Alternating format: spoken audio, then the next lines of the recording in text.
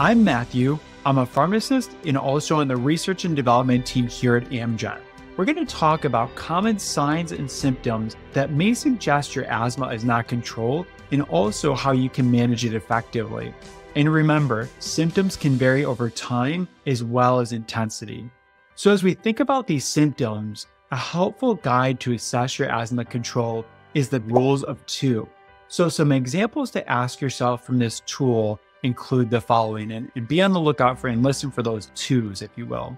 First, are you using your rescue or quick reliever inhaler more than twice a week? Second, are you refilling your rescue or quick reliever inhaler more than twice a year?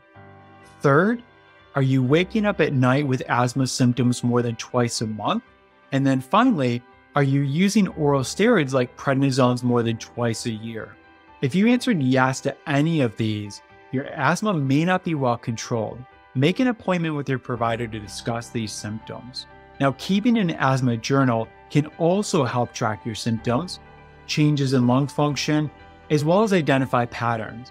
And within the asthma journal, you can write down your daily symptoms, impact because of these symptoms, like missed work or school, medication use, as well as any potential triggers. And this information is extremely valuable for you as well as your healthcare provider to help develop and adjust your treatment as well as asthma action plan. And remember, controlling your asthma is possible with the right knowledge and tools. Use an asthma journal, make an asthma action plan, and stay in regular contact with your healthcare provider.